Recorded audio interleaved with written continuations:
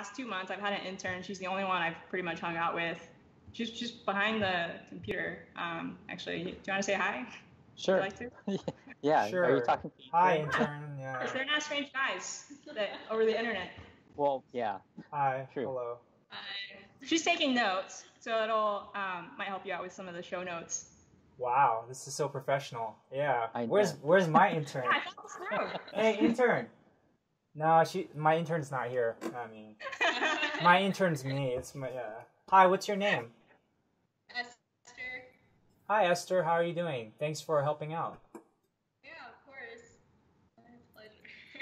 She didn't have a choice. Yeah. She's kind of a hostage. Cool. Ask her what she thinks of me. She'll say really nice things right now.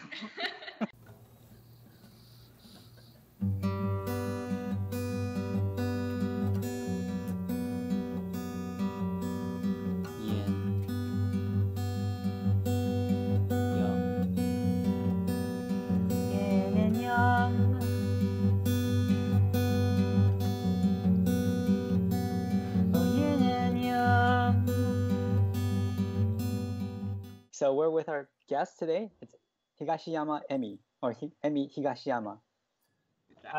よろしくお願いします. よろしくお願いします.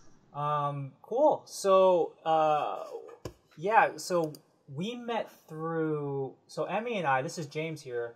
Emi and I met through Instagram. I followed her Japanese colonial, let me get the term right, Japanese colonial. If you want to look up Emi's historical preservation of Japanese architecture in Taiwan, check her out on Instagram under Japanese colonial, no space.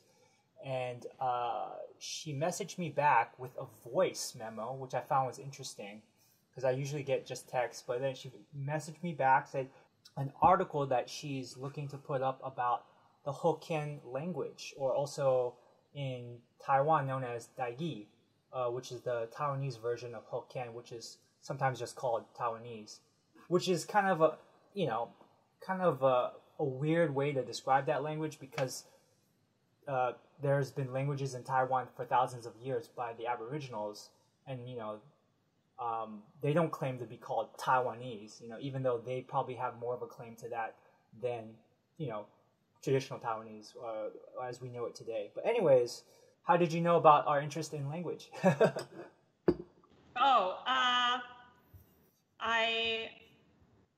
I was writing this article, and my background with Taiwanese language, my family is Taiwanese, and since my grandparents' generation, there was a lot of Japanese influence because they grew up under the colonial period, and we kind of shed a lot of Chinese or like Taiwanese cultural traits, but then the language stayed in the family. So all my grandparents spoke Taiwanese at home, even though they were educated in Japanese in Taiwan. And then my dad's parents stayed in Taiwan, but my dad was born right after World War II, so his education was all in Mandarin. And but he would still go home and speak Taiwanese. On my mom's side, her parents moved to mainland Japan before World War II, and then they just stayed. So my mom was born and raised there in Japan, like completely and educated in Japanese. And her parents didn't want her to speak Japanese weird, so even though they spoke Taiwanese to each other, they never taught her. And then 30 years later, I guess, 2 months after I was born, we moved to Taiwan, and we lived with my dad's parents and his grandmother, and they all spoke Taiwanese or Japanese because it was kind of like the common language. But that was like the first time my mom learned Taiwanese, was so that she could communicate with her husband's grandmother, who only spoke Taiwanese. And then basically what happened to my mom happened to me, where all the adults around me would speak Taiwanese, but nobody would teach the kids because it was like their secret code language. And that's kind of eventually how I figured out when they switched to Taiwanese, they're having serious talks just for grown-ups. And usually when people learn languages, they learn vocabulary or denotation first. And then, those individual words kind of accumulate, and then they finally get to like the emotional charge behind it. But I went the opposite way, where I'd hear Taiwanese and think, is this a bad place for me to be right now? Am I in trouble? It was definitely like a self-preservation thing for me. Yeah, it's interesting. I'll just speak briefly about my Taiwanese experience.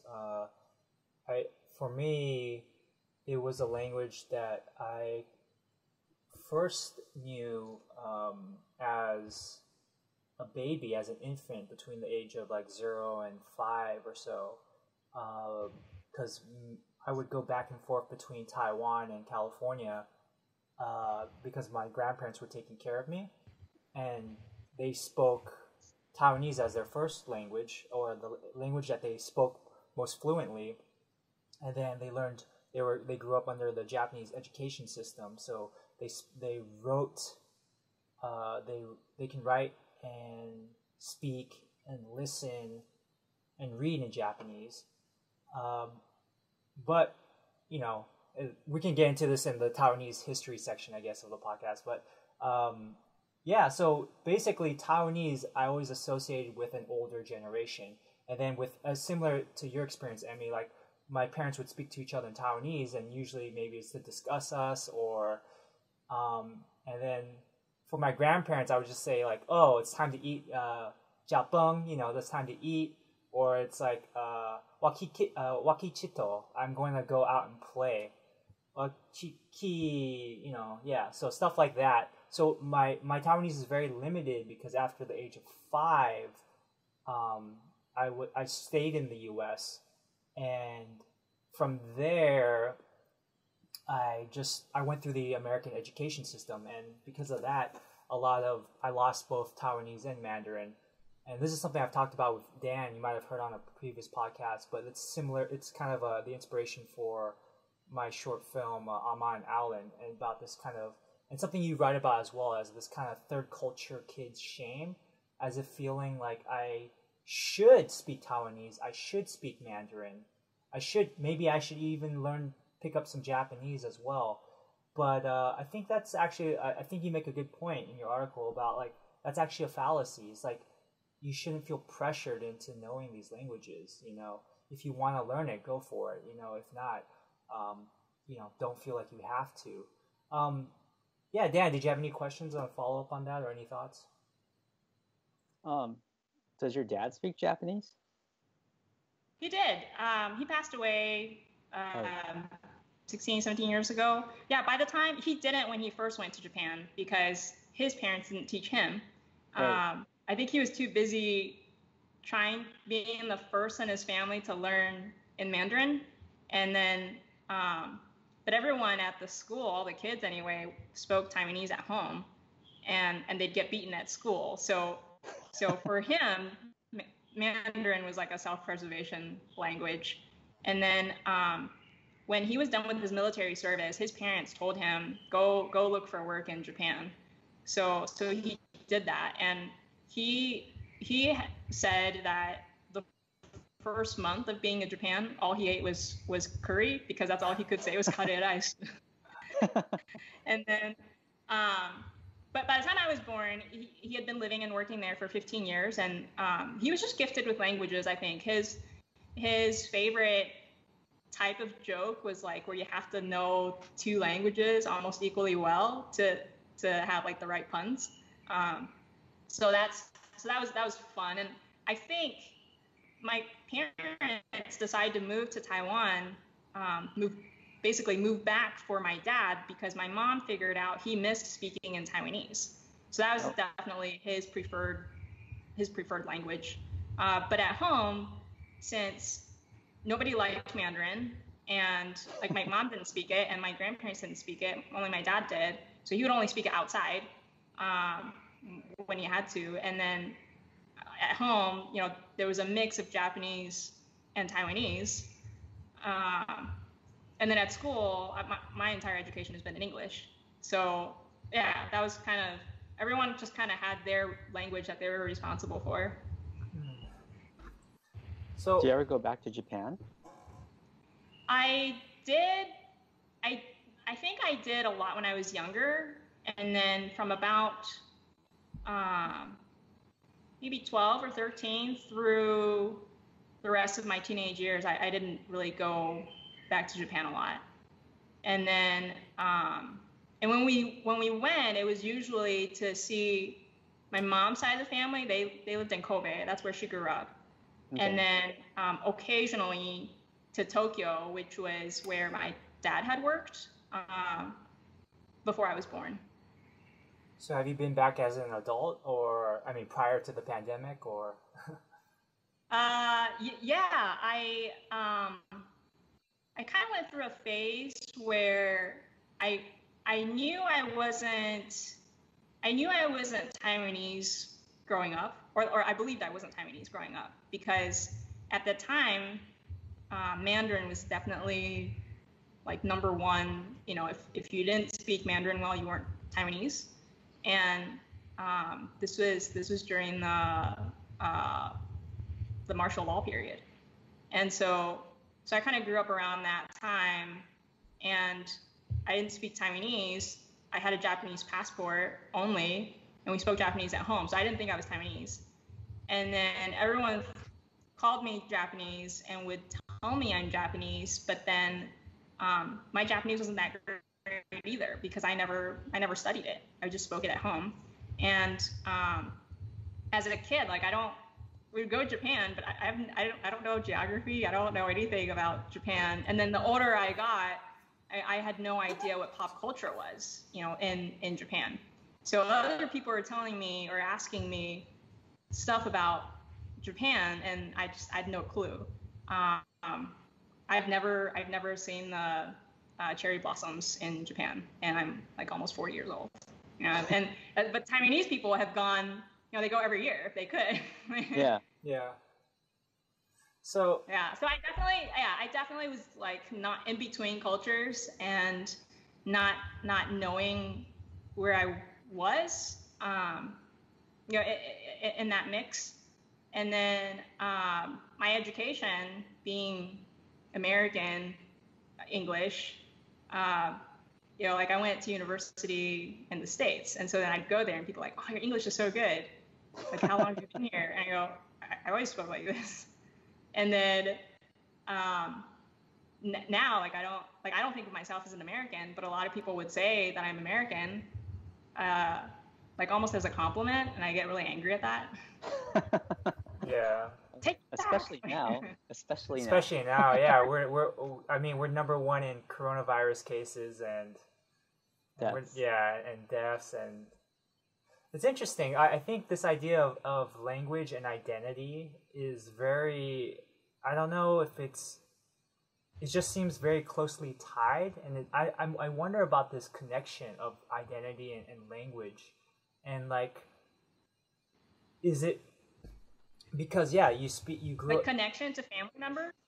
Well, yeah. So, I'm thinking about this idea of language and identity. So, like, if you speak perfect English, you know, whatever perfect means, but you speak, you know, your English is American accented, and you were educated in American English. So then people assume that you're American, and I think, you know, that's basically an assumption based on, you know, frequency, right? The people that most people interact with that speak American English are American, right? Or grew up in America. But it's interesting. I think this idea of, maybe it's arbitrary, this idea of like your language and identity, maybe they're connected, but they can also be in some ways, I don't know, maybe separate. I don't know if that's the right word. I don't know if that makes sense. Like this idea that, yeah. I don't know if this is exactly what you mean, but I watched an interview with Jimmy O Yang from like Silicon Valley. Yeah. I saw his. I went to his show in the Ice House. Yeah. Oh yeah. Well, I discovered him. I don't watch anything new, and so I didn't know he was in. Like I haven't watched Crazy Rich Asians. I think I might be the only Asian who hasn't watched that. And no judgment. He gave an interview where I don't know, something about how he was saying he grew up in Hong Kong for like, you know, until he was 10 or something, and then moved to the States, and so the whole like identity shift for him, and that kind of led me to looking up some of his other stuff that he talks about, and he once said that in Silicon Valley, he liked being the Chinese person with a Chinese accent because that's kind of stigmatized. Like Asian, like Hispanics, like it's very cool for Hispanic actors to be speaking with very thick accents, but then it's not for Asians. So he kind of wanted to take that away and kind of normalize that some without making it seem like just because you speak with an Asian accent means you're stupid or you don't understand English well. So, and it's true, like I don't know about you guys, I can't speak with a Chinese accent even if I wanted to. Yeah. No, I can't do it. I can do it from copying him on the show. Right. It would sound, I think I could do it, but it would just sound like bad, like a stereotype of a stereotype. Yeah. Like a copy of a copy. So yeah. I mean, because I did some acting before, and yeah, it's called upon, and I think, you know, Dan, whose wife is an actress or is an actor, she can probably speak about, like, yeah, sometimes when you go into auditions or certain roles, there's like when they're looking for Asian, they're also sometimes they're looking for someone who speaks an Asian accent, which is like kind of ridiculous because Asian is such a wide, you know, such a big diaspora. So like, but people just assume just speak Asian. Yeah, and it's racist, to be honest. Yeah, just to ask someone to speak Asian. Yeah. What kind of happens even in Asian communities, I think, because you know, for example, I hope the person I'm telling this story about never hears this. As a thank you gift for somebody who likes Japanese food, I wanted to make like pickled ginger for her, but I didn't know how. So I was asking my mom, who is culturally Japanese and knows how to do that. And I guess I kept asking questions but wasn't doing anything. So my mom just took over and she's like, "You're gonna mess it up anyway." And so she made it, and you know, I gave it to my friend, and my friend kind of knows my family background some. Yeah. So at first she tastes it and she's like, "Oh, this is so great. This is real ginger that came from a Japanese kitchen." And I didn't say anything. She goes, wait, no, well, but she's okay, so like I guess Asian kitchen. And when I told my mom, she was kind of like, "What the? I just got downgraded to like generic Asian." What, was she expecting Japanese, like authentic Japanese, or? Well, she wasn't expecting anything because it was a surprise. Okay. Yeah. But she knew your background, I guess. Yeah. And so that kind of sparked a talk between my mom and me, where she was kind of like, why do you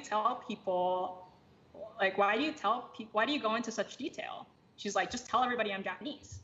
And but that would just totally erase her life story. Like it would erase her parents' story of being in Taiwan, or being originally Taiwanese and then going over to mainland Japan. You know, at the time it was mainland Japan. So anyway, that was kind of like, no, it's worth. So when you talk about connection, it's kind of like it's worth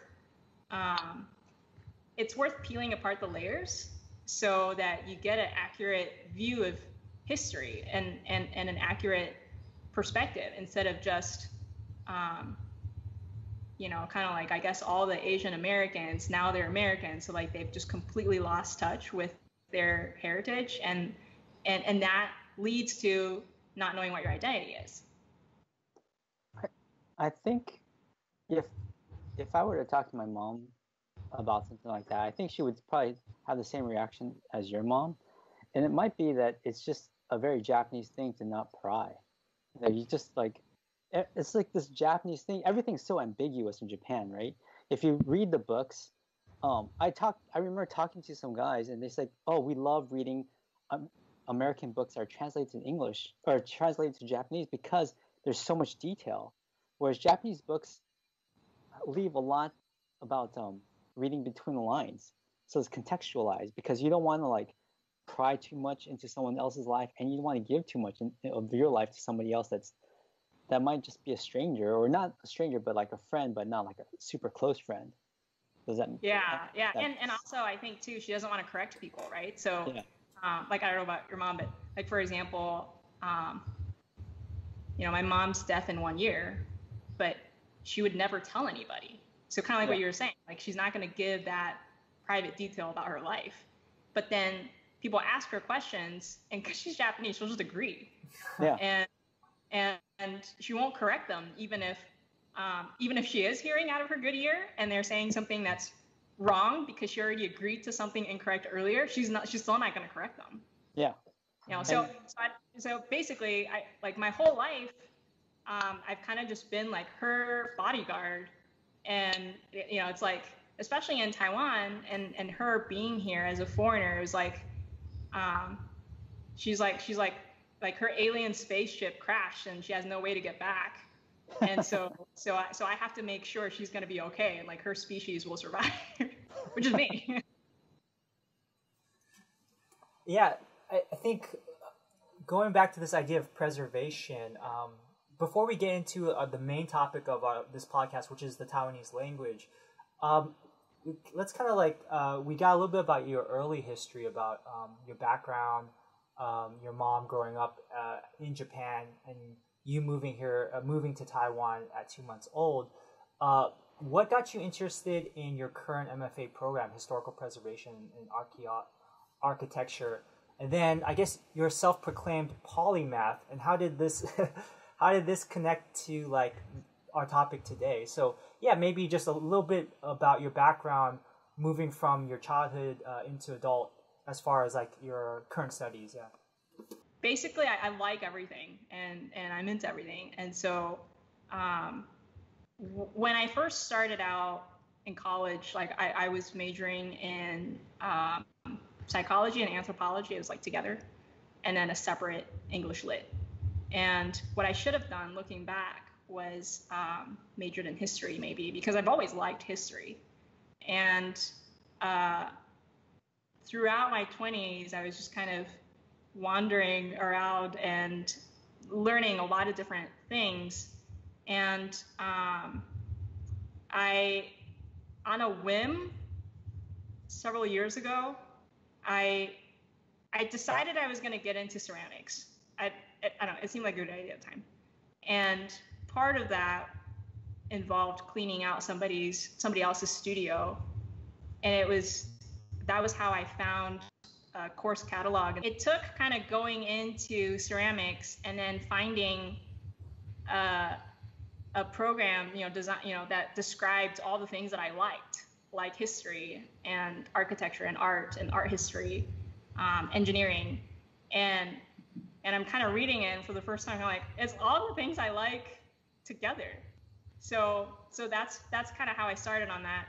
And when I started 2 years ago, it was definitely, I thought it was going to be almost all about architecture. But then about a year and a half into it, I realized, well, it's actually really more about cultural preservation.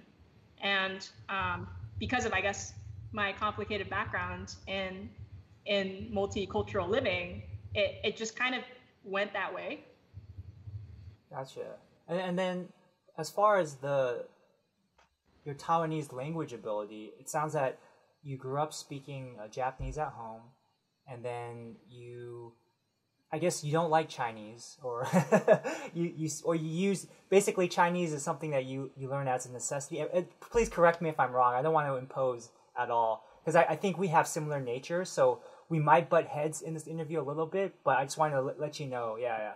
But that's because we have similar natures, and I find empathy in your story, and so please don't take it the wrong way. No, I haven't. It's yeah, I have a pretty disagreeable nature, and so living in a place where people love Taiwan, and do I love it?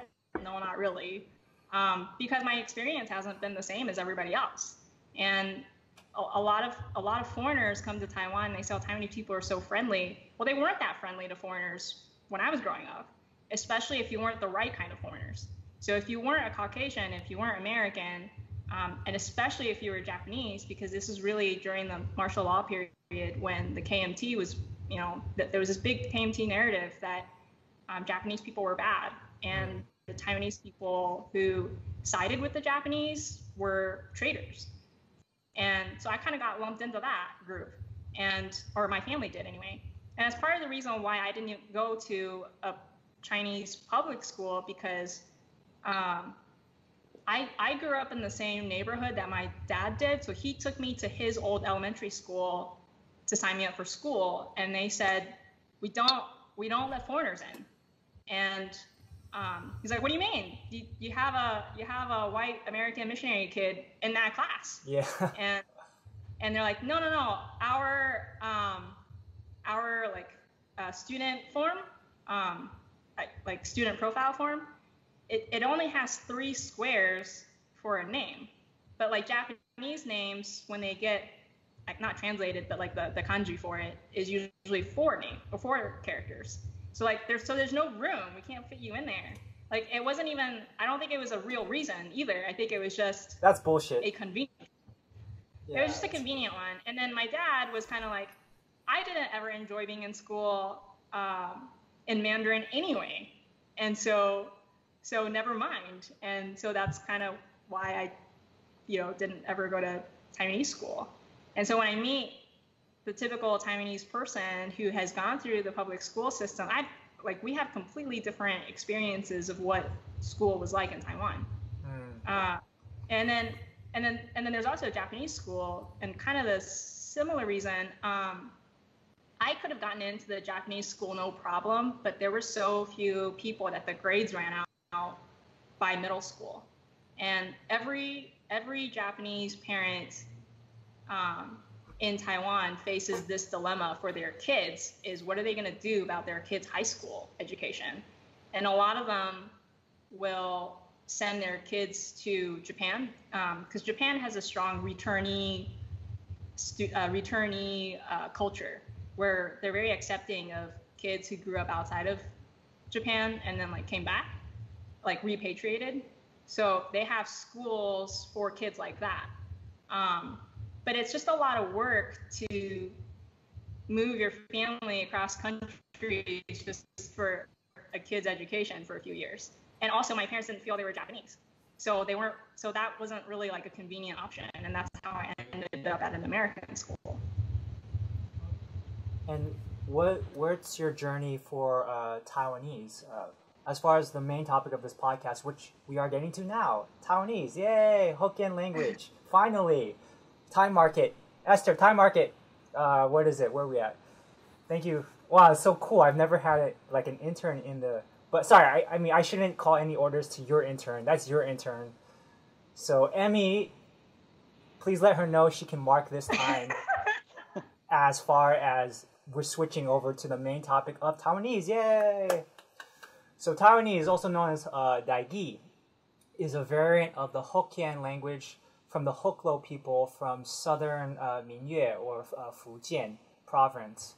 And basically, my understanding is that the southern Fujianese people, the Hokkien, they were very intrepid, seafaring people, and they traveled throughout Southeast Asia. So there's variants of the Hokkien language in Malaysia, Singapore.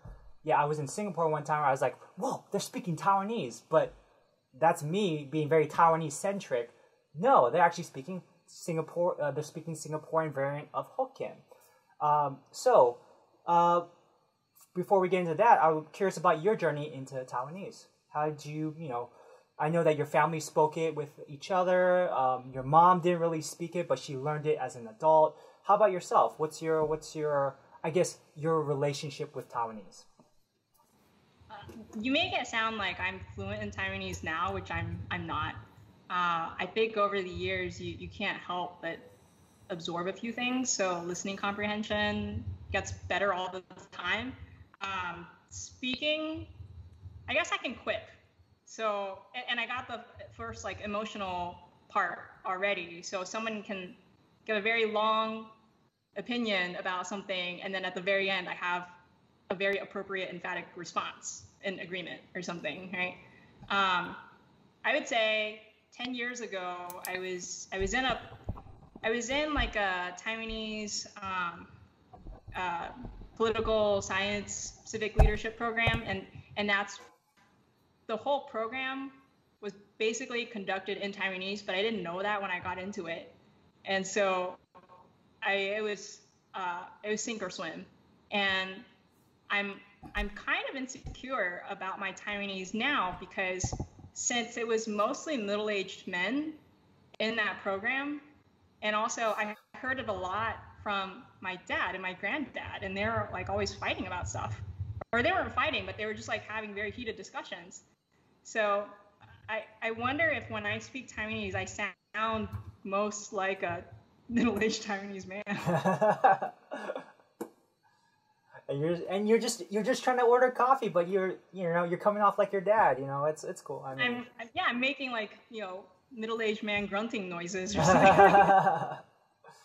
Yeah, my family, my mom is from Zhanghua and my father's from Lugang or Logang in Hokkien, and they actually speak they have an accent.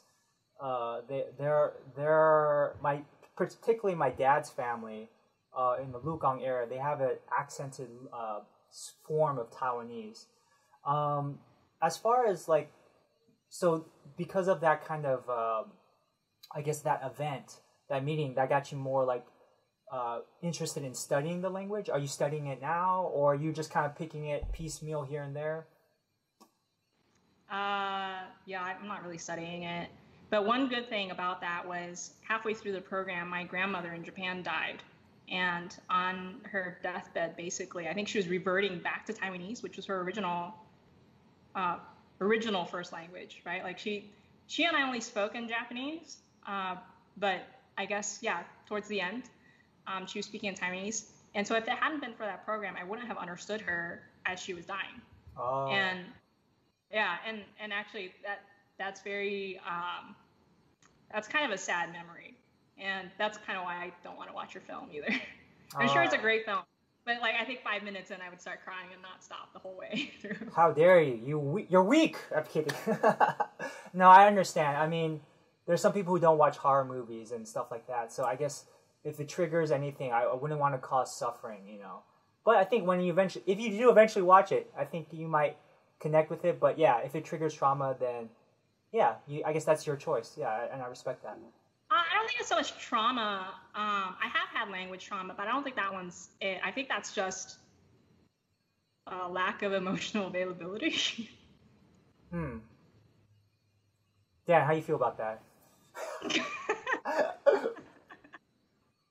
How do I feel? Silence. Sorry. So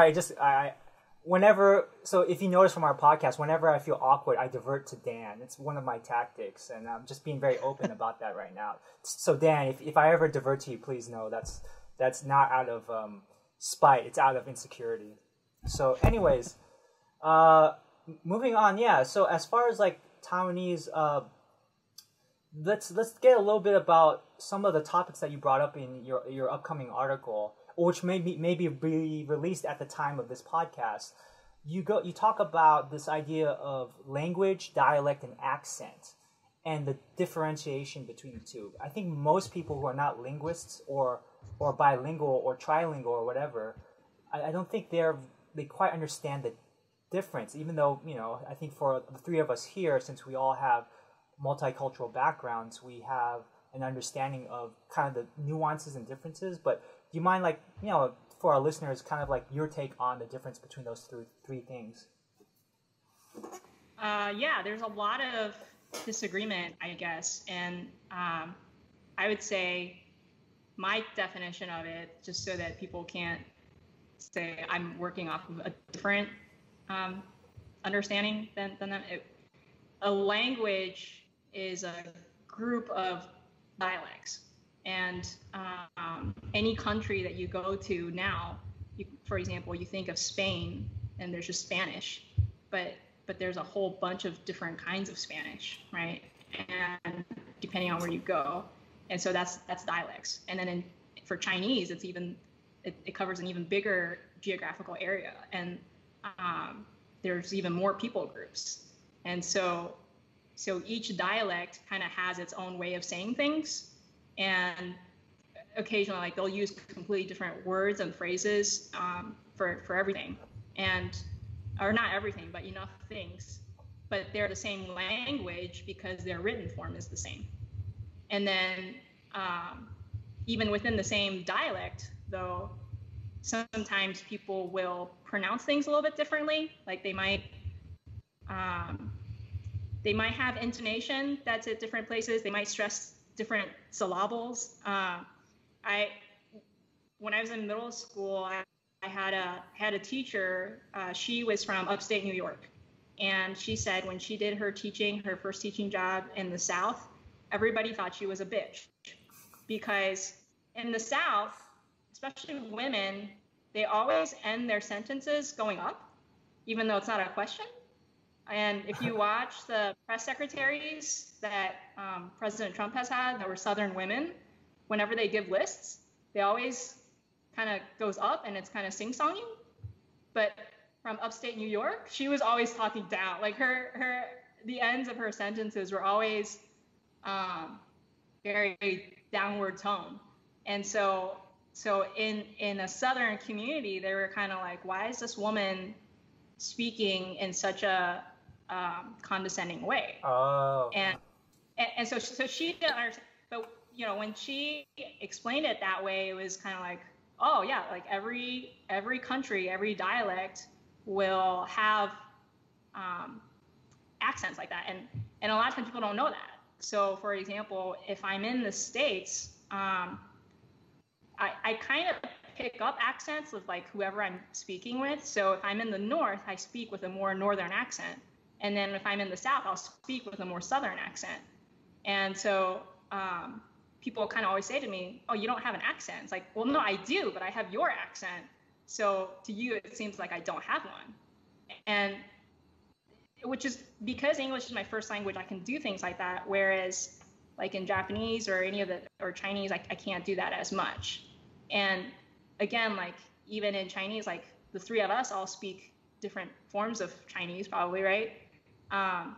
We might not call the same things the same names, but then maybe in English, like we're all pronouncing it the same way because we're all speaking the same English dialect and maybe with the same accent. Right. Yeah. Tangent. Taipei American. One time I called them to help to shoot a scene from Amma and Alan, and this speaking about condescending.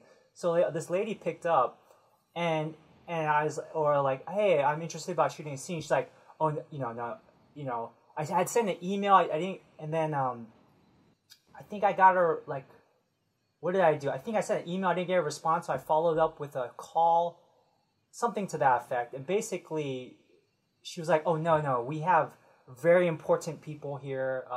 Oh wait, first of all, I didn't get the call didn't go through. They're like, sorry, we can't talk about that.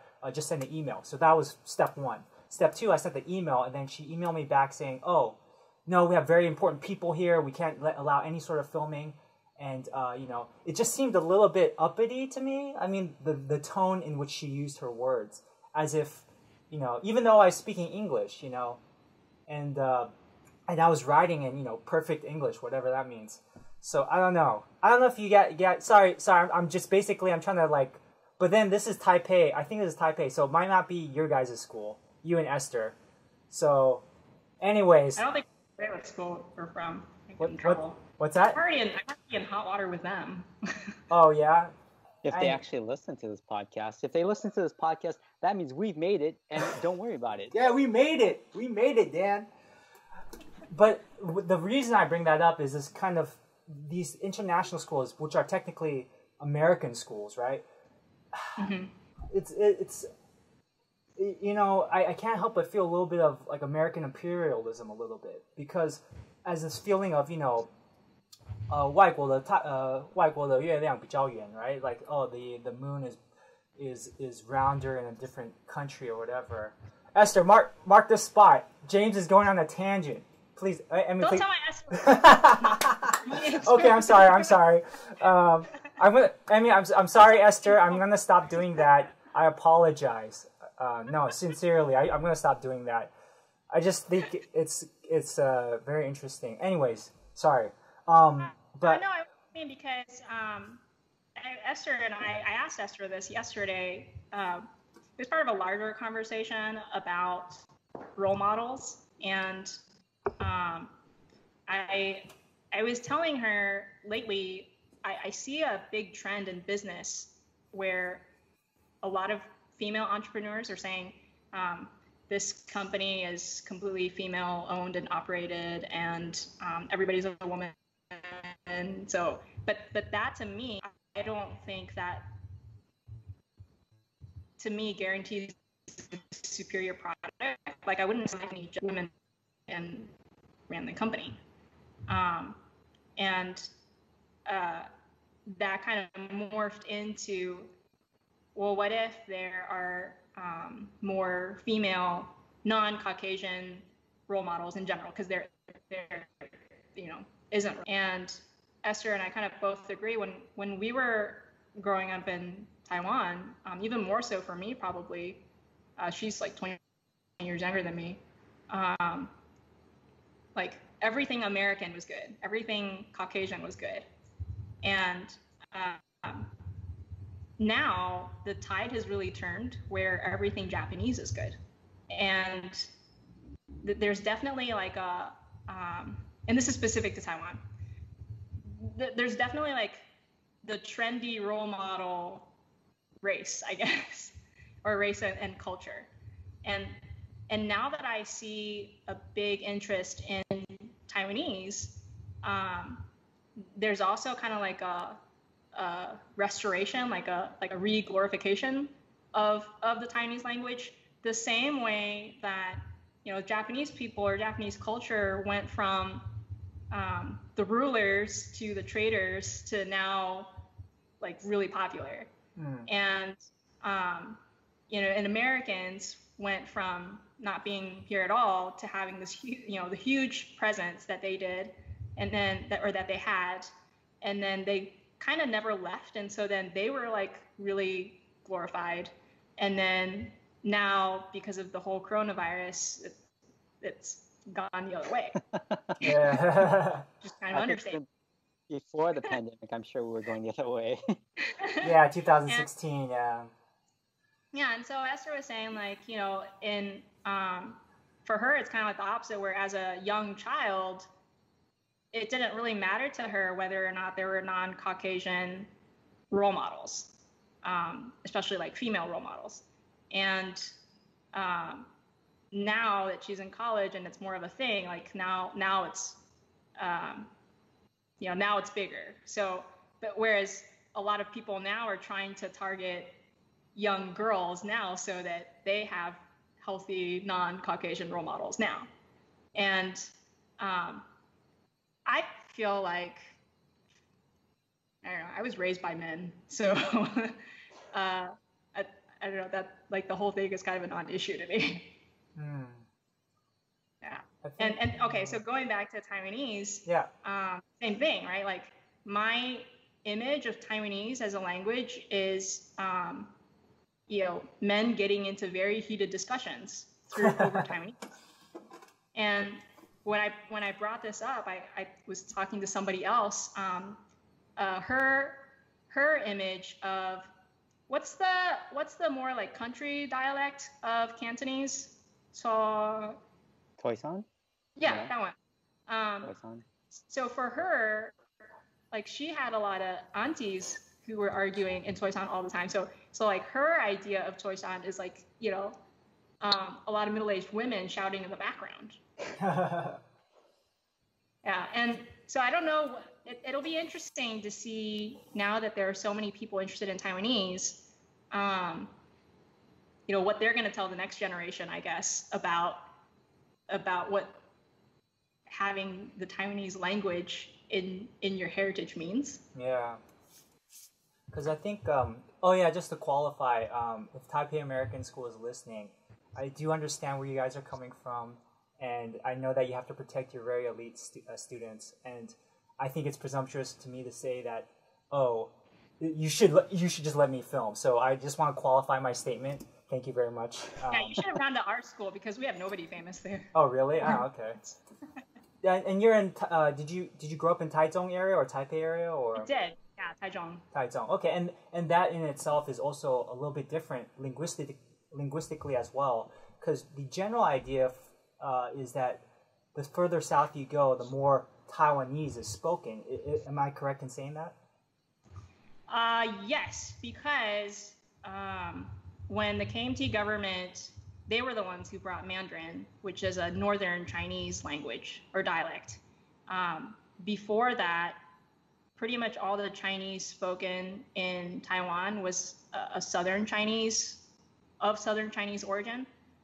So whether that's Hakka, Hokkien, the Hakka people, the Holo people, and China is kind of like Middle Earth. Everything and everyone has at least 3 to 5 names, and they kind of move around a lot. Sorry, go ahead. Yeah. Well, no, Middle Earth, like Tolkien. I can't go through those books because I get confused. They're super dense, Just watch the movies. That's a very good. That's a very good edit of the books.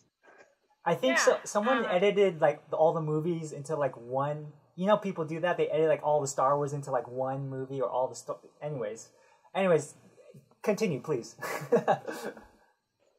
Yeah, I guess what I'm trying to say is Taiwan has a very strong tradition in Hokkien, and specifically like the Holo people, there was like a lot of people coming to Taiwan from southern China, and even the food. When, for example, like Taiwan was originally more of like a rice culture and not as much a flour culture. So like all the breads and stuff, it kind of came from northern China. And I'm kind of skipping around a lot, but architecturally too, before the KMT came and before the Japanese were here, the architecture in Taiwan was mostly like southern Chinese architecture. And then the Japanese colonial period, really turned it into Meiji architecture. And then after that, the KMT started building, and they brought with them more northern architecture. So Taiwan is really, I mean, we talk about America being a melting pot, but Taiwan is really a huge melting pot. We just don't really know about it because people don't know that progression of events. And partly it's because a lot of things happen so close together, and everything kind of just really melted together without any, like, there's just big fusion. Yeah, I think for our listeners, it might be good to kind of maybe historically look at maybe on a very we don't want to do like a 3-hour podcast, but a very brief history of like the linguistic languages of Taiwan. So I'll start it off, and then maybe Emi, you can help me out. But my understanding is that the first peoples of Taiwan were the Aboriginal people that crossed supposedly from mainland China over a land bridge during the Ice Age. And there is some kind of dispute as to, as you mentioned in your article, if the Micronesian Australasian people, their origin is from Taiwan, or actually they from somewhere else and they came to Taiwan. But in my understanding, they are the first peoples of Taiwan, and they spoke their own dialects, which is much closer to the dialects or languages spoken in the Maori in New Zealand or some other Pacific islands as well. But yeah, I mean, you want to take it from there as far as the linguistic history of Taiwan? One Atayal professor who is kind of like the keeper of Atayal history, the way he explained it to me was that Taiwan was the origin, I guess, of all these tribal languages. And his reasoning is linguists say the more guttural sounds there are in a language, the more original that language was. And then as the language kind of progresses, you kind of lose that, and sound production moves to the front of the mouth. And so there's a count, like there's a chart of which language has however many guttural sounds. And Atayal people used to think like the more Polynesian groups had more guttural sounds, but actually the Atayal group has more guttural sounds. So by that hypothesis, it was the other way around. Oh. And so then they migrated to not from China to Taiwan, but from Taiwan to China. And there are some folk tales that kind of allude to this, but because they're folk tales and you lose a lot of details, you kind of can't know for sure. But then migratory patterns, there's a lot of back and forth, which is kind of my thing, where we kind of think of migration as a one-way stop, or one-way direction. But there's like in my family, we're Taiwanese, Japanese, back to Taiwan, and so we're like third, fourth generation. I don't know, but originally, from my dad's side of the family, we came from Guangdong. So I guess like that's why our family spoke Hokkien instead of Hakka, and and so the Holo people, they kind of went everywhere too. So they went from wherever they were settling in southern China to all the way to, like you said, Singapore, and they took their language there too. And so that's why you can kind of you can speak Hokkien in all these different places. But what makes Taiwanese Hokkien special is the amount of Japanese influence on Hokkien because of the colonial period. Japan also tried to go make colonies all over Southeast Asia, but they kind of either resisted or they lost wars with other imperial powers. And so the English or the French or, they took over instead. And so in those places, there's more English influence on Hokkien. Yeah. So for example, should we go into the quiz? Yeah, let's do it. Do you have some words prepared? So Dan, Emi suggested quizzing you to see if you can guess the Japanese equivalent to the Taiwanese words that she is speaking. Okay. Yeah. So yeah, Emi, if you would like to go into that section, yeah, go for it. Okay. I'm a little nervous about this. Okay. Because I don't want to sound like a Taiwanese man. Okay, Dan. Okay. うちでおばさん、騎オートバイ、入れてラジオ. What do you think that sentence is about?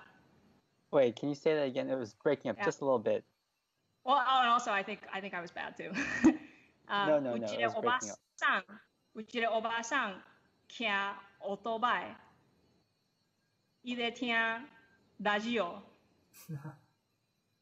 Well, obviously, I can get the borrowed words, like otobai is motorcycle, oba-chan is grandmother, radio is obviously radio, but the other ones that are filling in, like the kin, kochi no oba-chan, otobai king, something blah, blah, blah, radio. Yeah. So in Taiwanese, James, did I say it well enough that you can translate? I want to qualify like my Taiwanese level. I'm not sure. I think your Taiwanese level sounds like it's a little bit better than mine, to be honest. I'm still like learning as well. Shout out to Bite Size Taiwanese. Thank you for your content. I'm learning from you guys. And also I'm glad I'm not the worst. I mean, I don't have to be the best. I just have to be better than the worst. You're not the worst. You're definitely not the worst. Very good job. So, 骑 otobai 就是 骑 means to ride a motorbike.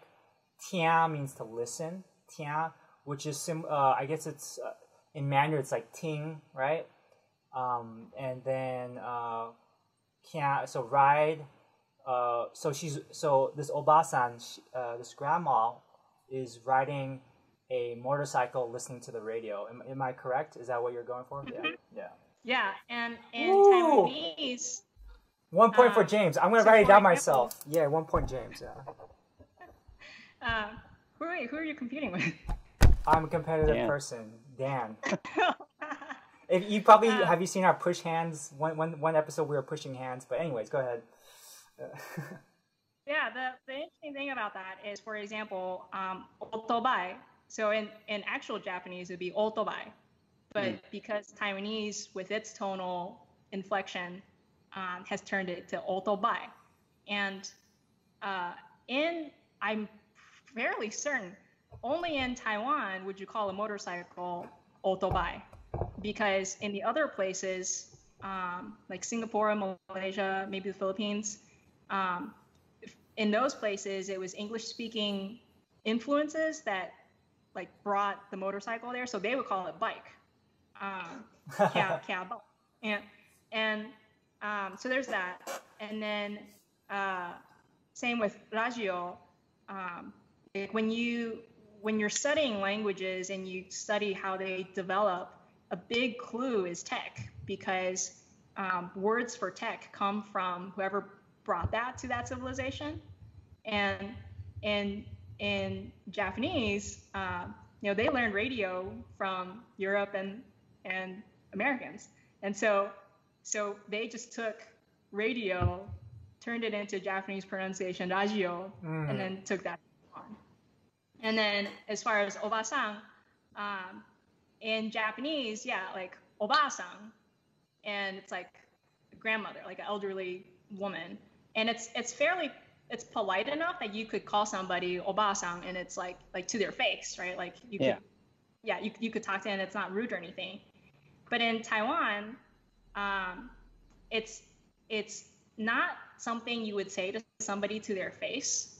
It's more like when you're talking about a stranger, and it's not necessarily an elderly woman, and it's not a respectful way to call somebody. So they just some strange old woman who I don't know is obasan, and then that's kind of rude, right? So now in Taiwanese, there's more and more people saying obasan xiaojie, which is completely an oxymoron. You can't be an old and a young woman at the same time, but you would call somebody that you don't know xiaojie to their face. So there's that progression. Or they say ama, right? Or ama. Yeah, they say ama. Exactly. If they're talking to somebody who's and that's really closer to the Japanese, where if you don't know somebody and she's a lot older than you, would just call her grandma. Yeah, ama is I guess Taiwanese Mandarin, what we would use for both the nai nai, which is paternal grandma, and then wai po, which is the maternal grandma. Ama is the term used in Taiwan for both. You can use it for both sides. But cool. Do you have any other sentences for Dan to guess? Okay. Yeah, the second one. What boy Japung? What be Japang? That one I'm not so sure about. I was like, I'm not something Japanese or from Japan. I'm Japanese. I don't know. What's the last word? What be Japang? What in Japanese is pang? Pang is bread, but Yeah. Okay, so James, do you want to translate for Dan? Yeah. So what? Oh, sorry. It was like what I would what 不爱假崩我爱假胖. So why means 我, which means I. 家 means to eat, and then 崩 is like is rice or like I guess it's like fan, which is like in gohan, right? Han is I guess, but you wouldn't call han, anyways. But anyways, like fan is rice or bung, and then pan is bread. Yeah, so I don't want to eat rice, I want to eat bread. The interesting thing about bread is a lot of people would say that the Portuguese brought bread to Taiwan. And so some people would say, oh, so the Taiwanese word for bread is actually from Portuguese, but also Japanese, because it's pang, right? I kind of think it's more from Japanese, not Portuguese, because in Portuguese it's not pang, it's bao, like P-A with the tilde and O. So there isn't that last N sound. For example, I kind of alluded to this a little bit earlier about food cultures. Taiwan or southern China is more rice based because you can grow and harvest rice more easily in the south. The weather, the climate's warmer. But northern China is more for wheat growing, and so is Japan. And so Taiwanese people probably didn't eat a lot of flour-based foods until the Japanese brought bread over. And the Japanese brought bread over because they had a lot of European influences where that's kind of where they were like my mom grew up in Kobe and they had a lot of really good German bakeries there.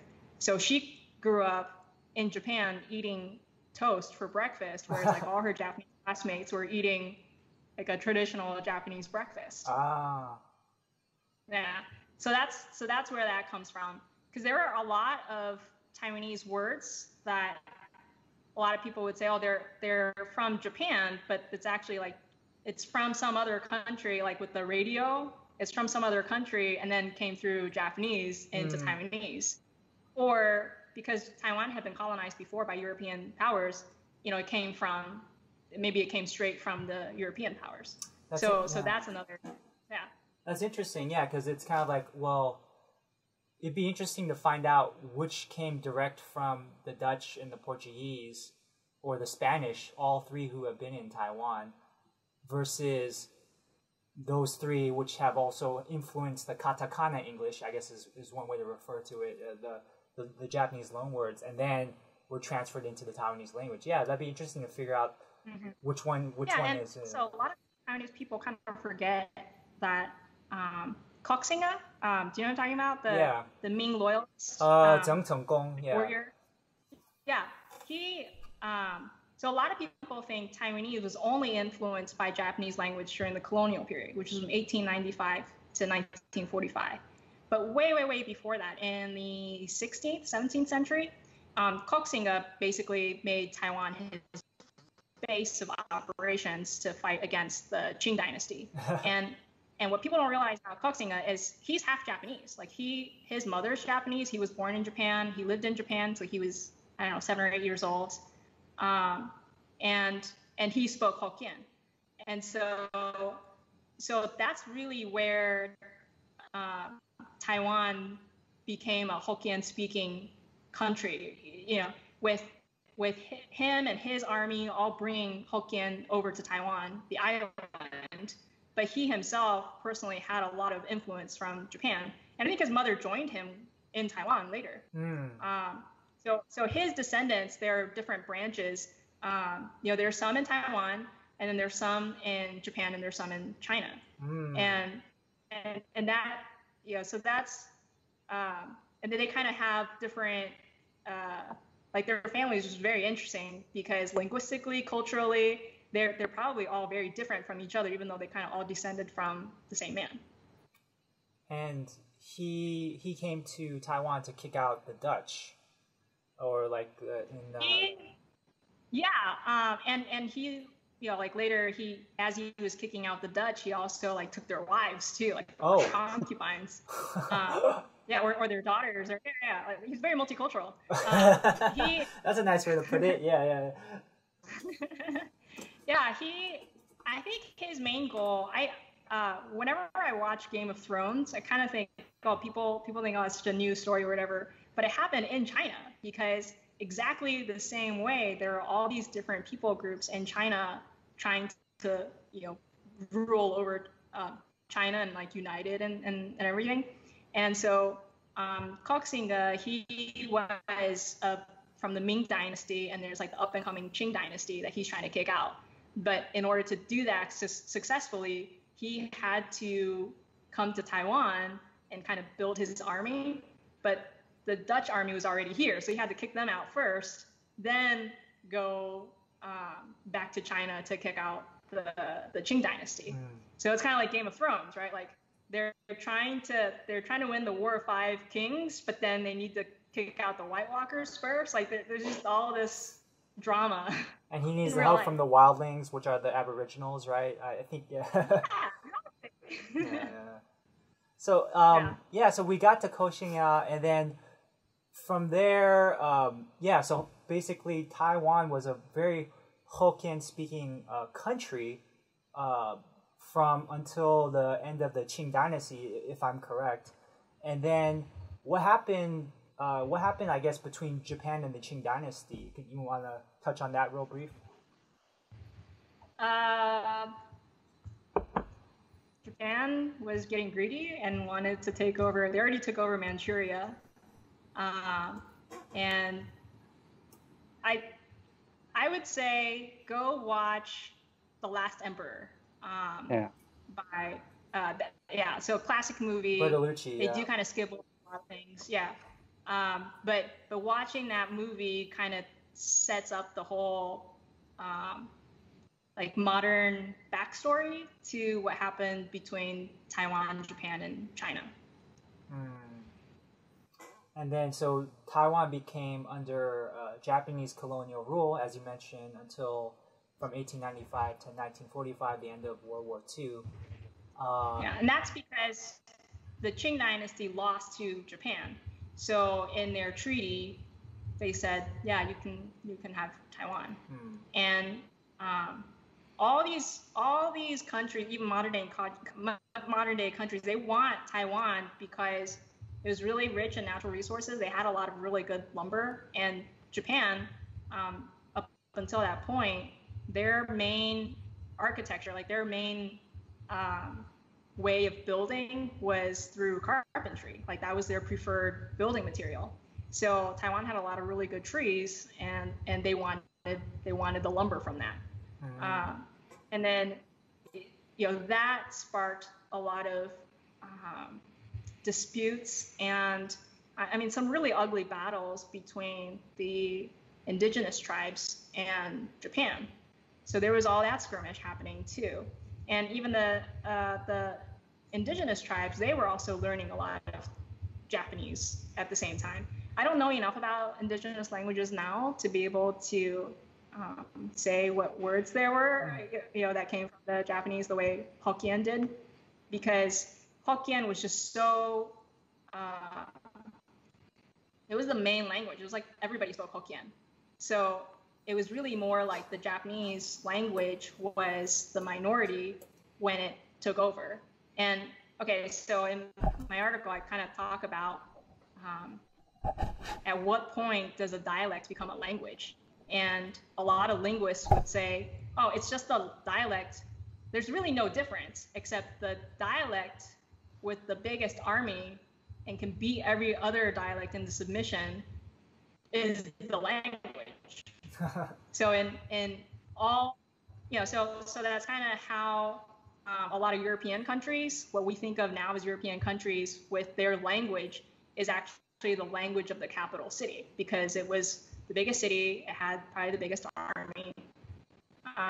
And that's exactly kind of what happened in Taiwan too, where every time there were these big wars and culture wars, whichever culture won was the one that dictated what everybody else spoke.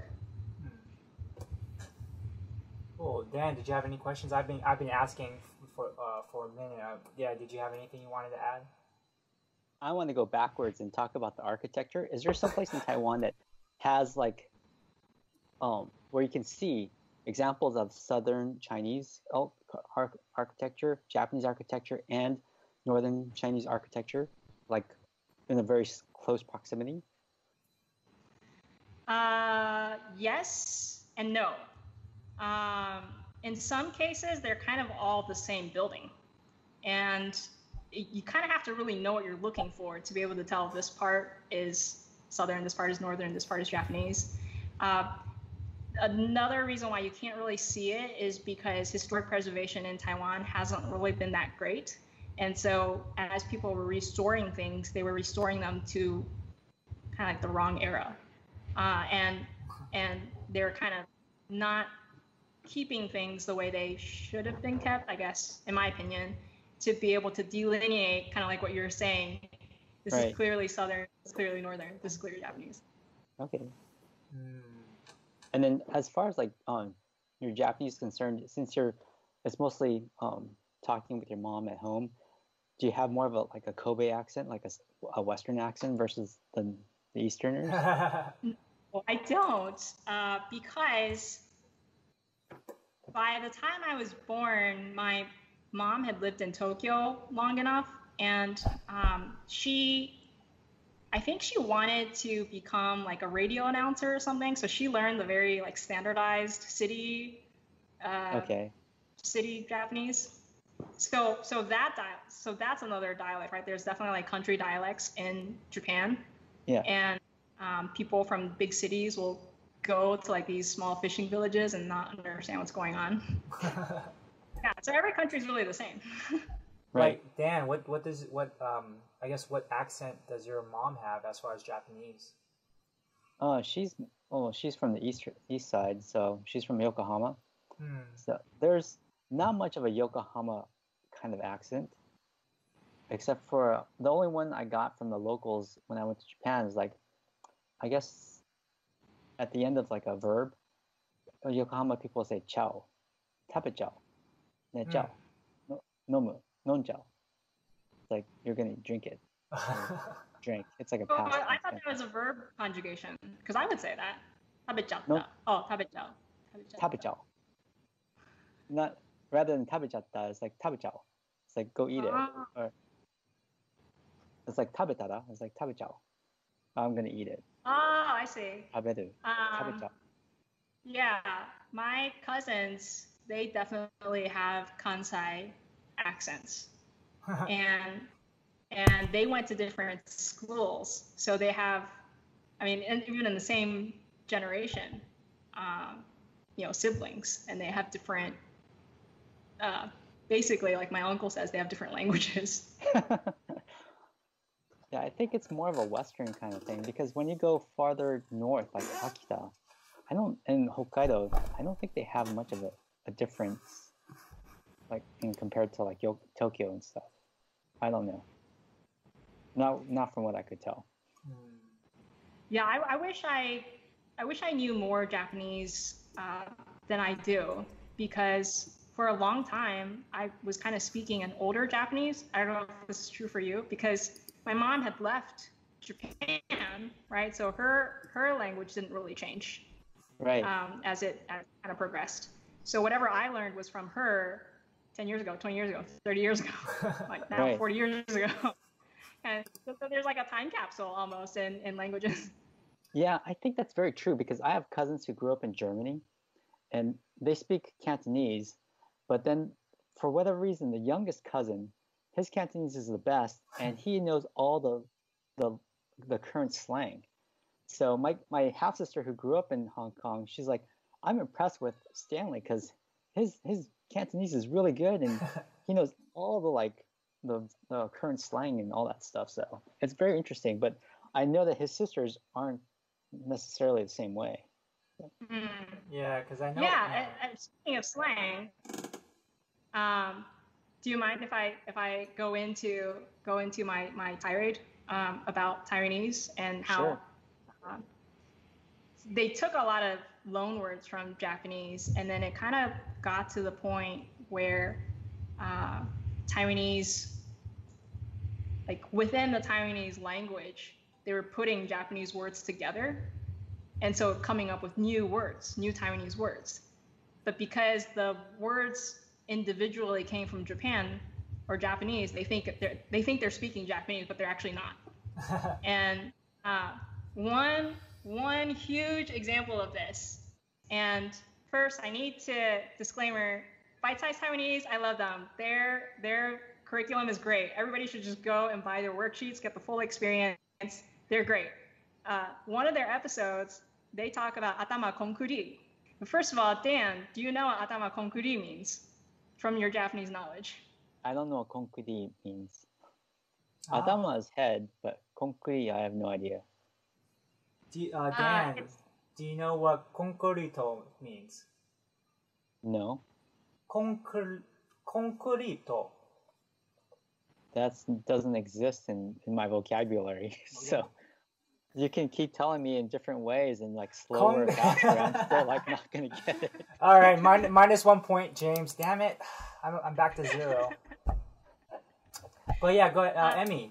Please explain. Yeah, atama konkuri is Taiwanese for atama, head, and then konkuri is short for concreto, which is concrete in Japanese. So it's kind of like you have a skull full of cement, or it's a skull full of concrete, and it's hard, right? So it's like a compound word for stubborn or obstinate, and like nothing gets in kind of thing. Okay. And can't learn new things. And so Taiwanese people think it's Japanese, and what they'll do is, I mean, it's almost farcical, because they'll go to Japan, and now that it's like super popular for Taiwanese people to go to Japan, or it has been for a while, they're admiring all these Japanese things and ways, and then like, because they have an inferiority complex or something, they're like, oh, I could never do that, or because I'm atama konkuri. And Japanese people are like, what? Kind of like with you just now, they're like, that's not in my vocabulary. It doesn't exist. And I got the first part. I don't know what the second thing is, or I don't know what the whole thing is. And concrete wasn't imported into Japan until 1870. And so if we're talking about classical Japanese language, that's like way before that, like Edo period, Japanese. 1870 is still very modern. And then Portland cement wasn't manufactured in Japan until 1875, which is the same year as Japan, as the US. And so it's definitely a very modern building material. And up until that time, and even now, the preferred building material for Japan is, or in Japanese architecture, is wood, is timber. And it's only like very, considerably, like in the long history of architecture recently with like Tadao Ando, where they make like these brutalist concrete buildings, that it's like finally concrete is established as a Japanese building material product, whatever. But anyway, because what I'm trying to say is, because it's a recent thing, it couldn't have come into Taiwan and then in 50 years disappeared. And then now it's like coming up again in Taiwanese, or like it's like being reinserted back into the Japanese language. Because, and this is my second point, linguistically, it takes a really long time for phrases to disappear. It's not like, I don't know, it's not like there was a gap and then it like bifurcated. It was more like you have two parallel universe situation, where Japanese, like in the Japanese parallel universe, atama konkuri never ever existed. And then it's only in the Taiwan or Taiwanese understanding of Japanese that like it came up, and then it like continued.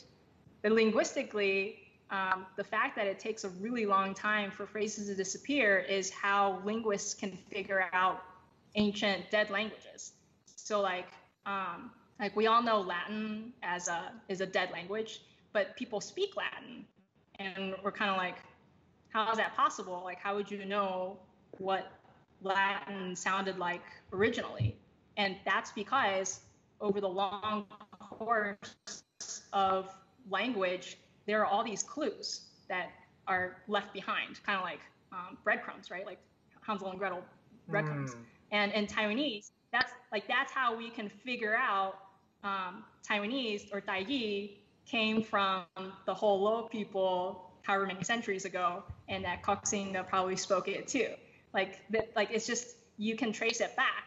And so like linguists, like for example, for Latin, they take a lot of Romance languages now, and they figure out, well, how come all these different modern day languages have the same word for something? Oh, so that must have been, they kind of like reverse engineer it, and they go, okay, so that must have been the original Latin pronunciation.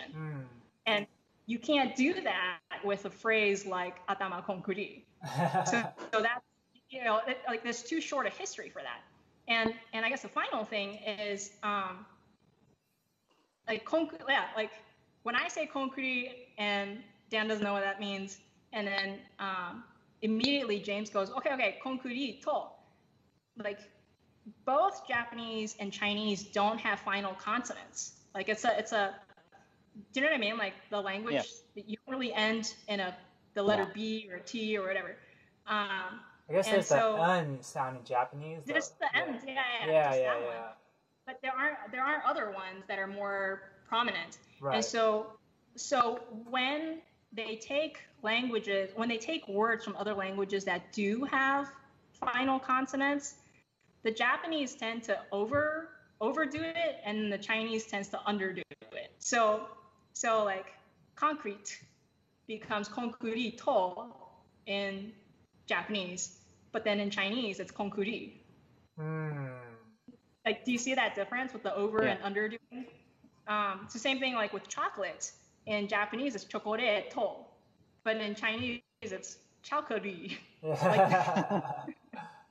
So there's that. So that I would say is an actual like, splitting and bifurcation of culturally or like linguistically making that separation. And so the fact that for atama konkuri, it's atama konkuri and not dito, that's kind of what tells me, okay, that's original to Taiwanese and not something that came from Japanese. And yes, this is the hill I'm going to die on. Yeah, that's interesting. I think it's interesting how. So then you're saying that it's I guess indigenous in the sense that it's native to Taiwanese speakers. Yeah, like it's original. Like they came up with it. That's kind of cool. But yeah, so if people who, I guess, if we were talking about Taiwanese people using that phrase in Japan, thinking it's a Japanese word, you know for sure that it's not original Hokkien, because they wouldn't go to Singapore or Malaysia and say Atama Konguri and expect them to understand. Yeah. I have a few words to test. Let me see. I might be butchering it, but gejap. Do you guys know what that means? Ketchup. Ketchup? Yeah, gejap. So gay, I guess, is like, I don't know which Hokkien it is. I learned it from a YouTube video from someone who doesn't speak Hokkien natively either. So I'm like, it's like the telephone. But gay means like fish. Jap means like sauce, so fish sauce. And then and eventually it came from Hokkien cuisine. But I think the Hokkien, it was something about, there's a connection to Vietnam somewhere, but there's Hokkien in Vietnam as well. Hokkien, the Hoklo people in Vietnam as well. And my understanding is like fish sauce eventually became ketchup after the British and the Americans added tomato to it. So I find that interesting. So yeah, for any like white nationalists listening, like whenever you eat fries with ketchup, just know that the origin of ketchup is from Asia. So stop hating, please. Yeah, Asian sauce. Something like that. Okay, so my dad and my dad's generation would, my mom's generation, my dad's generation, we have a great aunt. She's still surviving, and love her. She grew up in the Japanese colonial period. She's in her 90s now, and they would always call her Ginko-san. Does that sound like anything to you guys? Ginko-san. Bank. Yeah, they call her Miss Bank. She have a lot of money. Was she the relative everybody went to for money? I mean, yeah, it kind of. She used to work at a bank, so it's really interesting because a lot of I don't know if it's the same for you, Emi, but a lot of people in my dad and mom's generation, they had Japanese nicknames, or their parents, my grandparents, they had Japanese names for each other. So like one name I've heard is like Kin-chan, or something like that, or like something like So they basically these they had Japanese nicknames. I just found that so fascinating. And I think that's really important. I think that's why I think the work you're doing is very important, because finding that kind of Japanese heritage in history kind of explains a lot of present day things that so that's where that came from, or that's why my grandparents spoke Japanese and why my parents have an affinity for Japanese culture. I think that's why the work is interesting. So we're running at 90 minutes now. I think what I think we should wrap it up with a few last questions. Is there anything that you personally want to go over that we haven't touched on yet? Well, not just bite-sized Taiwanese, but also Japanese by chunking, because we kind of spent some time talking about what Japanese or Taiwanese is or isn't, and how they're different from each other. So definitely, if you want to learn true Taiwanese, go to bite-sized Taiwanese. If you want to learn true Japanese, go to Japanese by chunking. And also, I just realized, I think I'm going to get a lot of hate mail for what I just said about Taiwanese, the atama kongri. Like, the Japanese people do it too. Like, it's important to understand, like every language borrows from another language, and then they make it their own. And so it's not like any one language is inferior. And I'm kind of worried that people are going to think I think Taiwanese is inferior, because that's not what I think. Yeah, and that's actually kind of something Taiwanese has had to fight against, through many different iterations in Singapore, Malaysia, Taiwan. I mean, I know for Taiwan, it's been suppressed at least in two major government-backed campaigns. Once under the Japanese, where you weren't allowed to speak Taiwanese in schools, and also when the KMT, the Kuomintang, the Chinese Nationalist Party led by Generalissimo Chiang Kai-shek, when he came in 1947, 1940, after he lost the war to Mao Zedong, his party also had a violent suppression of the people living in Taiwan, and that's a whole nother podcast talking about the 228 incident, which was I think wasn't well known until I think Ho Xiaoxian made the film City of Sadness and kind of touched on that period of time of the White Terror period in Taiwan. And then but yeah, there basically you would get a fine if you spoke Taiwanese at school. Do you want to talk a little bit about the transition from Taiwanese suppression to now the young people are kind of, there's this Taiwanese nationalism. Do you feel that in Taiwan, maybe? Yes, because, and I think I would say this has a lot of credit to the Japanese. I get a lot of criticism for not being judgmental enough when I'm talking about history, which as a historian, neutrality is actually a good thing. So we're explaining events and then consequences and unintended consequences, and sometimes that takes decades or centuries to kind of play out, right? And definitely the Taiwanese independence movement, the people who are the original activists, they would never have done that if they weren't really educated.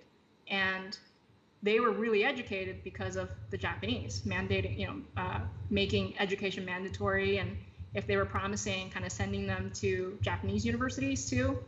And so a lot of the original freedom fighters, when they were in exile because of the KMT and they couldn't come back for political dissension, once they could come back to Taiwan, they're the ones who, they're in their 80s and 90s. They spoke Taiwanese and Japanese equally well. To them, and for their identity linguistically, is definitely Taiwanese and Japanese. But because they knew Japanese was imposed upon them, is why they're really focused on speaking Taiwanese. And so when they do all these, the program that I went to, they really stress learning Taiwanese. And that's really kind of what sparked the more government top-down focus for understanding if you're Taiwanese and you want to build your Taiwanese identity, you have to learn Taigi, because that's your heritage language. And it's slowly coming into the public school system and their textbooks now for people who are learning Taiwanese. And it's in all the public announcements. It used to just be in Mandarin, right? And then Mandarin and English. And now it's Mandarin, English, and Taiwanese. And I think Hakka is also becoming a big thing too. So that's definitely, there was a like the I don't know which came first, like the interest in the language, or because like you're interested in independence, or you got really interested in the language, so that naturally leads you to independence. Like I can't really say for sure either way, but they're definitely linked. Cool. Dan, do you have any questions before like we move on to the last section? No, not at the moment. Okay. Any last because your article talks about Japanese and Taiwanese. Any last connections that maybe we didn't get to discuss that maybe you want to touch on briefly about the kind of the transference between Japanese and Taiwanese and vice versa? I would say go learn languages. If it's a heritage issue for you, learn a heritage language. If it's just something that you're interested in for whatever other reason, go learn that. And definitely don't treat it as a foreign language, though, because I think that's putting in a psychological block, against mastery and ultimately identity. So, for example, all these like productivity people, you talk about when you're building a habit, you don't want to tell yourself, I want to exercise 3 times a week, but I'm so bad at it, because guess what? Like, you've already decided you're going to be bad at exercising.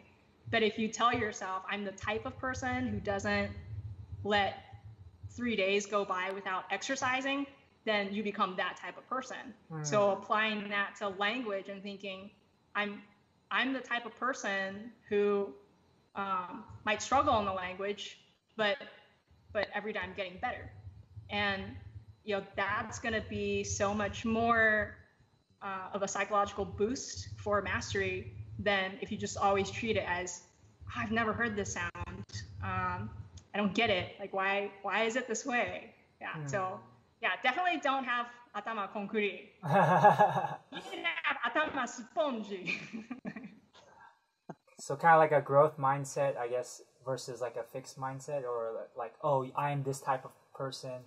That kind of fixes you in that state. Is that my understanding of what you? Yeah. I didn't get my joke landed kind of flat at the end there. Like you're instead of having concrete in your head, you're like, brain should be a sponge, and just soak up whatever bits of knowledge and language you can get. A growing sponge, or a plant, like one of those underwater sponges that grows, like SpongeBob, I guess, or I don't know if he grows. Does he grow? Yeah. I don't think so. I guess my last question, just you kind of touched on, was the importance of preservation, either linguistic preservation, architectural preservation, which you're doing as well. I have a friend of mine. We were talking about. He's got a kid, and I was like, oh, what language are you going to have him speak? Because he comes from a multi-Asian family. His wife is a different Asian. He's a particular Asian. And he was like, well, like, he doesn't think it's that important for him personally, because he feels like, oh, we're growing up in the U.S. I just feel like it's the last vestiges of holding on to some sort of cultural strain or thread. It's a lot of effort, why not have my kid take a critical thinking class or something else? Because language is good for critical thinking. Why don't just take a critical thinking class? And I found that interesting because, and I shared, before I share kind of my own reasons. Did you have any thoughts on that before we move on to language corner? Yeah. We've had a language corner for like the last 2 hours. That's true. Yeah. I have some words I want to get off my chest though, but yeah. I would say I'm the product of a multicultural marriage, right? And I guess Dan is kind of that way too. I remember in one of the earlier episodes, Dan was saying his mom kind of like took it upon herself to teach you Japanese because nobody else in the family would. Right. So, and I know a lot of people who are kind of like my mom, Japanese women married to Taiwanese men, and they live in Taiwan, and it's just a huge headache for them to figure out what language to raise their kids in. And I don't know if this is kind of a holdover from the everything everything American or everything Caucasian is good. Everybody wants their kids to be good at English, but at what cost? You know, so like my English is really good. My Japanese and Chinese are not by comparison, but everybody thinks they're good. Like they give me the benefit of the doubt that way because I'm of Japanese and Chinese descent.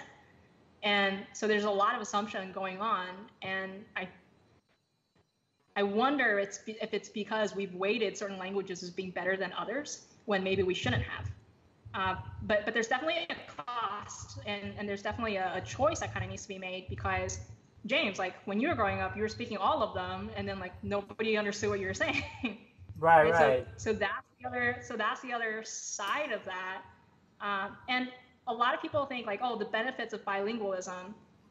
You should speak another language. You should learn another one because everybody knows being bilingual is better than being monolingual. But there's such a thing as being half-lingual when you're not good in either one. So that's, yeah, I don't know if that answers your question, but those are kind of that's why I won't have kids. I don't want that. I don't want to have that problem. Speaking of kids, Dan. Yeah. What's your thoughts on this question, particularly as a father? I mean, it just depends on what the parents want to do. It's a lot of effort on the parents' part, and because my parents were immigrants, it's easier for them just to speak their natural tongue and not worry about the English. And their thoughts were like, oh, you can learn English at school. So English was my third language, and that's just the way it is. I tried teaching my first son Japanese when he was younger, and he actually picked up some vocabulary, but he lost it really quick. You know, as soon as once he started speaking. Since my mom's around these days, me and her speak a lot of Japanese around the kids, and they're always wondering what we're saying, and I just tell them some random stuff, and they know that I'm just like pulling their leg. But I tell them, if you want to know, then you got to go learn the language. Maybe. Yeah. Survival. Yeah, but I mean, to your point, Emi, about half-lingual, my youngest brothers, both my younger brothers, they went to ESL. You know, they had to take ESL, and their language skills were not good until they were like 6 or 7. So it happens. Yeah. My dad, I joked with my sister, my dad is half-lingual in a bunch of languages because his Cantonese has like some weird accents or some weird words that he pronounces funny. And even though I don't speak Cantonese too well, I can pick that up. And then when I hear him speak Japanese, I go, oh, you don't sound like a Japanese person either. And then when he speaks Mandarin, he still like says, he mispronounces things all the time. So maybe for our language corner, we should just make up words and make everybody else say them. Atamya Kankur. Yeah, that's interesting because I think, maybe the kids can pick it up like piecemeal from your conversation, kind of like what I like. Maybe Emi and I, we heard our parents speaking Taiwanese. Maybe your kids might pick up some Japanese. Maybe, hopefully. Maybe we'll see. Yeah, we'll see. All right, let's move on to language corner. Yay! So I prepared some words. You guys feel free to share any that you might have. You don't feel pressured. Let me see. Okay, here we go. How do I say this? Okay. So try to guess the language and what. Okay, 你好. 你好. Correct. Yeah, Yay. question. 你好. 你好 is 你好 in Hakka. Hakka is a language from Kejalan. I'm actually part Keja, and basically the Hakka people are also known as, it's kind of a pejorative. It means guest people because they themselves are a migratory, nomadic ethnic group. They don't really have a place, I guess they would call home. But there is a large Hakka community in Taiwan, and so and they're very. I think I got this from your article, Emi, that they're very adamant about preserving their language because they don't have a place, they don't have a physical space, but they have a linguistic space that they still want to hold on to. Am I correct in saying that? Yeah, there's a Hakka saying, which is basically our language is our inheritance. Mm. And because in China, especially a rural community, your inheritance is definitely the land that your family owns. So the land gets passed down. Mm. And as being kind of a nomadic group, they didn't have land as a luxury, as an option for inheritance. So that's why they said, okay, well, language is that then. Cool. I got two more. Okay, guess what this means? 安之 say. Anzi. Yes. Is this a Chinese one? No, this is all Hakka. Oh no, I don't know how. No, I don't. 安之 say means 谢谢 or like thank you. Yeah, 安之 say. So completely different sounding, huh? Yeah. Yes. The first one sounded a little bit similar, but okay, last one. Let's see. 吃饱吗? 吃饱吗? Yes! Yay! 1 point yes! for Emi. Yay! Emi's the winner, actually, because I got -1 last time. So, okay. So, 吃饱吗, it means 吃饱了 or 吃饱不 in Taiwanese or Taiwanese Hokkien. 吃饱不. So, yeah, that's Hakka. I think because my dad has Hakka heritage, you know, like there's certain like associations you can join as long as you have some lineage, you know. So he's like part of. I didn't know this until I was adult. I was like, wait, Dad, why do you keep getting these letters from like Hakka people? It's like, oh, James, we're part Hakka. I'm like, what? And that's how I found out I was part Hakka, you know. Anyways, my life has been a lie. I'm part Hakka. Why am I so bad with money? Because like the stereotype is Hakka people are good with money. But anyways, okay. Any language corner from either of you? Yeah. Emi? I have one. Damn, do you know this one? Chimpun kampun. No. In Japanese, it means I have no idea what they're talking about. Chimpun kampun. And the interesting thing about that is it actually comes from Chinese because there was a lot of trade going on, and Japanese traders, kind of like the Silk Road situation, Japanese traders would go into China and they're saying stuff and it's not getting through. So they're writing stuff down and that's not getting through. So on the Chinese side, they say 听不懂,看不懂. And then the Japanese heard that and went, they're saying 听不看不. So 听不看不 is that really a Japanese phrase then, or wow? And that means yes, I didn't just make that up like stupid atama konkuru. Oh, okay. It's like that's cool.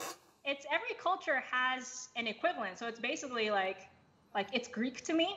So all across the Mediterranean, there's like an equivalent of it's Greek to me, or I think in the opposite side of that is Turkish to me or something like you know it's Persian to like every culture has some major trading partner way back where they couldn't figure out by speech or by text what was going on, but they had to figure it out, and so through those situations they have something like a chimpun kampun. Ah, cool, very cool.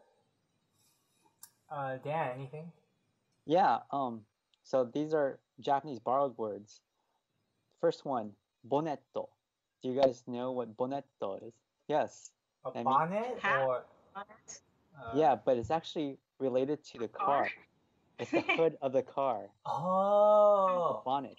Yeah, because cars went into the Japanese people who went to, like during the Meiji period, they went to England to study architecture. So they picked up a lot of British English and brought it back. Yeah. Oh. And then so the second one is punk. I have a punk. Punk atta. Oh, flat tire. Yeah. It's a short for puncture. Oh. I only know that because when I worked with some Japanese people, they were like, yeah, you know, I had a flat. I told the people, I was like, I have a punk. And they didn't know what it was. I got a punk. But, yeah, American English, we have a flat. But in, I guess, British English, they have a puncture. Punk. Yeah. You know, sorry, did you have another one? No. Yeah. Well, Kuraction. It's also car related. Oh. Yeah. Traction? No, production. Production is Production. horn. It's a horn for the car. Oh. Production. Oh. What? That one I don't get at all. Correction? I don't either. Yeah. But I know that that's the word for it. Production. That made me think of ramen, which Yeah, I thought ramen. I thought that was a native Japanese word, but I guess it's not. Ramen. Ramen. Ramen. Cold noodles. So Yeah, it's I written for in the katakana. longest. Well, sorry, say that again.